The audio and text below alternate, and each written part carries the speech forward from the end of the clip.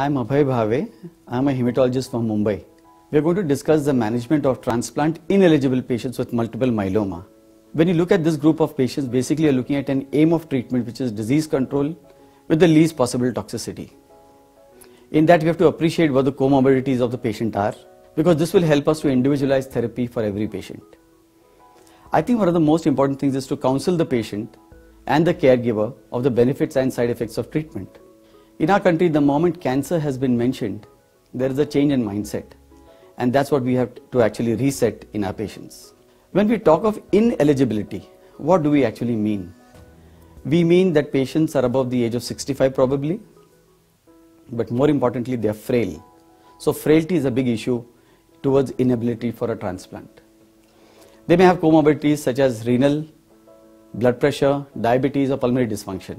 These may actually add on to their inability to take a transplant. And then there are those patients who have read and they have a personal preference after counseling and their reading not to go for a transplant, which I think we'll have to respect. And then finally those are the ones who have a financial inability to go for a transplant. For the sake of this discussion, we are going to take those which are scientifically ineligible. At the time of diagnosis in this cohort of patients, 50% of the transplant patients, ineligible patients, have a creatinine clearance which is less than 60 ml per minute. And this is a very major feature which may influence our treatment decision. Almost 1/3 to 50% of our patients in this age group present with stage 3 disease as per the ISS classification, making them difficult candidates for a standard of care treatment. But in a recent study, this ISS staging and cytogenetics were not as important as frailty. And we're going to discuss more of this aspect. So what's frailty? There was a score which was carried out and developed on the basis of certain values. And what did we find? That the frailer the patient, the lesser is the overall survival and the progression-free survival as compared to a fit patient. And this was more important than the ISS stage of cytogenetics. We must all remember that the old, elderly, and the frail patients have not been included in many trials that are conducted on the newer drugs. Therefore, we don't even know how they'll behave. Having said all this, I think thalidomide, lenalidomide and bortezomib have changed the way we treat multiple myeloma, not only for those who are transplant but also transplant ineligible. They're responsible for having improved the rate of CR, complete remission, progression-free survival and overall survival, and the time taken to the next treatment.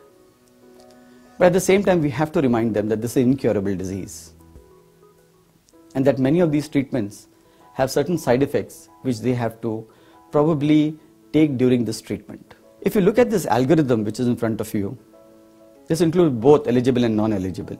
The one which is on the left-hand side of the screen is that for eligible patients. The one which is on the right side is what we are going to discuss. There are two options in front of me. One, the first option, is where the backbone of treatment is melphalan prednisolone, the age-old, understood Alexandrian protocol. To that we have added two new drugs, either bortezomib or thalidomide. You'll see in between them there is one which is a doublet. It's called RD, that is lenalidomide with dexamethasone, and we'll discuss these. Now for those patients who have not yet made up their mind whether they want a transplant or not, and therefore at present they are transplant ineligible, we should avoid melphalan. Therefore the second option is very attractive, where the backbone seems to be dexamethasone and bortezomib with the addition of either cyclophosphamide or thalidomide. Here also there is one doublet which is bortezomib with dexamethasone. We have to be prudent as to which combination to use for which patient based on the sensibilities and the discussions we've had.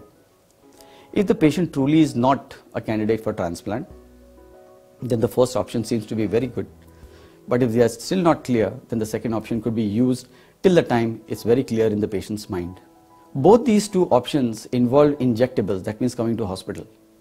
Therefore, the third option is also attractive for those really elderly patients or patients who are staying far away from your place of care to only take the oral medications, and CTD is one of them. We'll be discussing that. Usually, whichever protocol has been used in any of these options, we wait for about 2 to 4 therapies to reassess the patient's clinical situation. There are standard ways of monitoring whether the patient is doing well by certain parameters which are biochemical and radiological. Now, if you look at those patients who had a transplant, they received melphalan and then they had some form of consolidation. We are discussing patients who are ineligible, therefore this option does not exist for us. We also know from the transplant patient that there is some form of maintenance therapy which is needed. So is there a need for maintenance therapy in those who are ineligible? Does it make sense, and is there data? And I am now happy to present the data which is on the maintenance therapy in patients who are responsive for the ineligible group of patients. There are some points I would like you to ponder on. Both the MPT and VMP are probably one of the best protocols that can be used in this cohort of patients. And they have clearly shown that the addition of either of the novel agents to the MP backbase helps to improve the progression-free survival and overall survival.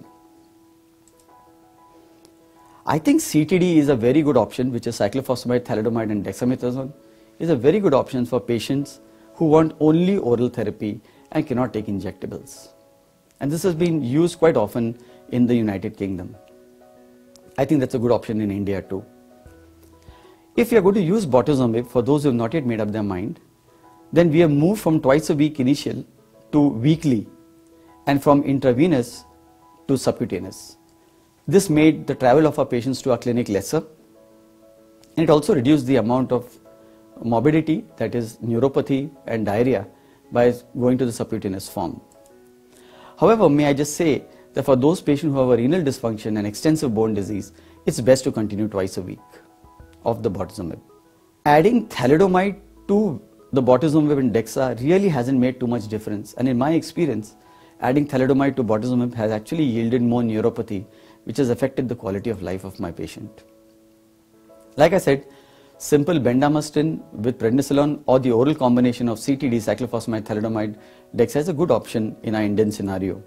Many of our patients have exhibited the desire that they want to continue some form of treatment, so that's called continuous therapy.